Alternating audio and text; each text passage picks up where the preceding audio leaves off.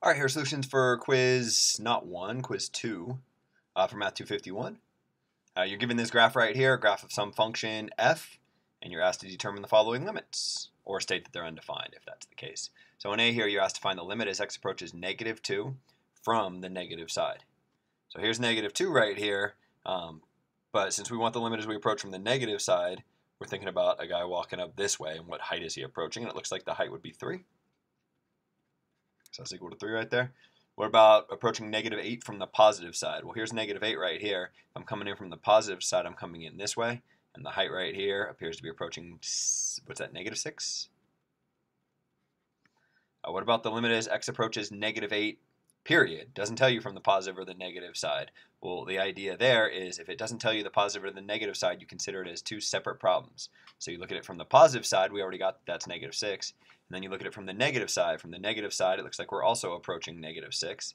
And if the two one-sided limits are equal, then the two-sided limit, the thing that's being asked here, is also equal to that number. So negative 6 would be my answer here, not negative 3. F of negative 8 would be equal to negative 3, but that's not what's being asked here. What about the limit as x approaches 6 from the negative side? Here's 6 from the negative side. I'm coming this way. The height is getting close to 2. So that would be the answer. And what about the limit as x approaches 6, period? Well, now what I got to do is think about from the negative side, the height was 2, but from the positive side, the height would be approaching 5. And since 2 and 5 are different, this limit does not exist. Or DNE, or N, or none, or whatever.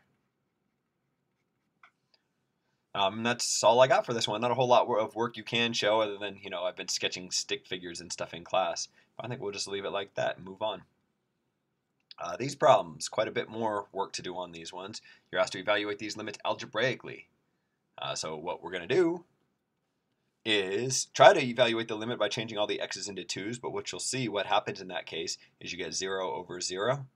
So what I'm going to have to do is get rid of this x minus 2 because I can't divide by 0. So I'll say that this is equal to the limit as x approaches 2 of, and if there's this x minus 2 that has to go away, there must be a factor of x minus 2 up in the numerator. So I could just factor the numerator, or I could get kind of clever about it and note that there must be an x minus 2 in there to cancel with this x minus 2 if I ask you to evaluate this limit. And then the other term here is easier to figure out. If I ended up with a 3x squared, and there's an x here, there must be a 3x over here. If I ended up with a positive 4, there must have been a minus 2 here, because minus 2 times minus 2 would give me positive 4. And you can check your answer if you're so inclined. Here's the negative 6x here, and then here's negative 2 more x. So that makes this negative 8x here. So this is equal to this, period. But this is equal to the limit as x approaches 2 of 3x minus 2. In other words, you can cancel out these x minus 2's, but only if you write limit in here. If you don't write the limits in here, this is not equal to this. So that's what I was getting at when I said properly indicate limits. Make sure you write it right here. The limit as x approaches 2 of 3x minus 2, well, that's easy to evaluate. All I got to do is change all the x's into 2's. So 3 times 2 minus 2, aka what, 4? 6 minus 2? So the answer would be 4. What about this one here? There's I guess there's 4 types, but I told you these would be the 3, or I don't know if I'm going to tell you this in class or not. Here's 3 of the 4 types. The only type that we talked about that's missing is the absolute value type. But this type, when you have fractions inside fractions, so the limit as x approaches negative 3, you can try plugging them in, but you'll see you get 0 over 0 again, as is always the case in these type of problems. So I have to figure out a way to get rid of this x plus 3. There must be an x plus 3 hidden up here somewhere in the numerator. And the way I'm going to get to that x plus 3 is, first I'm going to get a common denominator. So I'm going to say this is 3x. Maybe I'll even write it right here, save myself a step. I'll multiply by 3 over 3 on this side and x over x on this side. So really what I get is 6 over x plus 6x over 3x plus 2x over 3x. I get 6 plus 2x divided by 3x up in the numerator. And in the denominator, I got this x plus 3, but I could write that as x plus 3 over 1 if I felt like it, because now it looks like a fraction divided by a fraction. So I can say that this is the limit as x approaches negative 3 of 6 plus 2x, which I'm going to write a little bit differently. I'm going to factor out a 2 from that.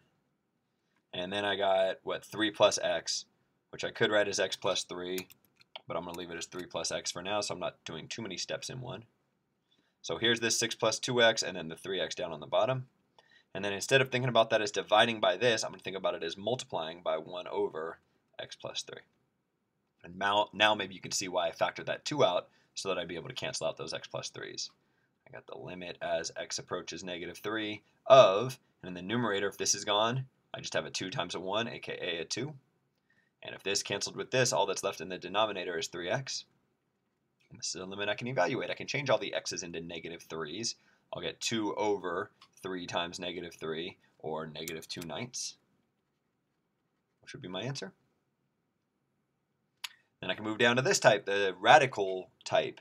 The trick that we learned in class for these is to multiply the numerator and the denominator by the conjugate of, in this case, the numerator, wherever your radical is. So what I'm saying is I'm going to take this thing, and I'm going to multiply it by the square root of 9 minus x, and then instead of plus 3, I'm going to put a minus 3 in here.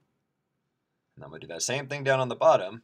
That's going to be a disaster down on the bottom. Don't worry, we're not really going to do a whole lot with it. We'll kind of just let it hang out throughout the problem.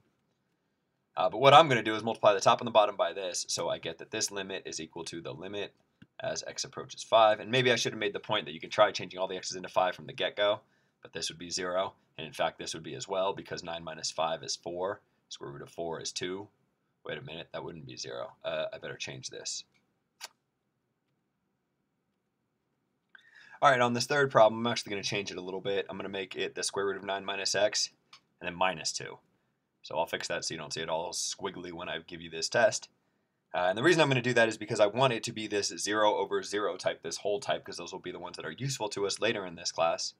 And so I want it to be the case that when you change all the x's into 5, you get 0 over 0. And note that that happens in the denominator, and now that happens in the numerator too, because 9 minus 5 is 4, and the square root of 4 is 2, and 2 minus 2 gives you that 0. So anyways, you have this type, and as we learned in class, there's a trick for this type. Specifically, what I'm going to do is get rid of this radical by multiplying the numerator and the denominator by the conjugate of the numerator in this case. So instead of the square root of 9 minus x minus 2, I'm going to make it the square root of 9 minus x plus 2. I'm going to multiply that in the numerator and the denominator. And if I actually FOILed it out in the denominator, it would be kind of a mess, but it turns out that I can just kind of leave that throughout the problem, and I'll show you what I mean as I go. So this is equal to the limit as x approaches 5 of. Nice thing happens when you multiply by the conjugate. Square root of 9 minus x times the square root of 9 minus x is equal to 9 minus x. The square root of 9 minus x times positive 2 is equal to 2 times the square root of 9 minus x, but the square root of 9 minus x times negative 2 is equal to that same thing except for negative. So what I'm saying is the O and the I in FOIL will cancel each other out. And so all I'll have left will be minus 2 times positive 2, aka minus 4 here. And then the denominator, you could go through and FOIL this all out, but you don't want to because you're trying to get rid of this x minus 5. And if you go and multiply this all through, you'll lose this x minus 5. It'll be hidden in there. It'll be hard for you to cancel. So the trick, as we learned in class, is to leave that as x minus 5, and then leave this as the square root of 9 minus x plus 2. And so you know this is the one that's got to go away, this x minus 5. So there must be an x minus 5 up in the numerator there. There is, it's just hard to see. Let's see, 9 minus 4 gives me positive 5. So I got negative x plus 5, which is almost what I want. It's the negative of what I want. So I can pull out a negative, and then what I would have left would be the x minus 5 in the numerator. And I still got this x minus 5 sitting there just waiting patiently for me to cancel it out. So I'm here. And now I can cancel out those x minus 5's, and what I get is that this is equal to the limit as x approaches 5 of negative 1 over the square root of 9 minus x minus 2. And I can evaluate that by changing all the x's into 5's. I get negative 1 divided by the square root of 4 minus 2. Oops, I mean plus 2. Sorry. That would have been 0, which would have been bad. So I paused the video like, where the hell did I screw up? This was a plus 2. This was a plus 2. For some reason, I wrote minus here instead of plus. So that should have been a plus. And when I cancel those out, that would make this a plus. And then I'll have the square root of 4 plus 2, which is negative 1 over 2 plus 2, aka negative 1/4.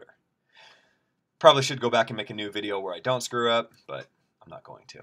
So there you go. I screw up sometimes. But I fixed it here. These would be the answers, and I guess I will end this video here.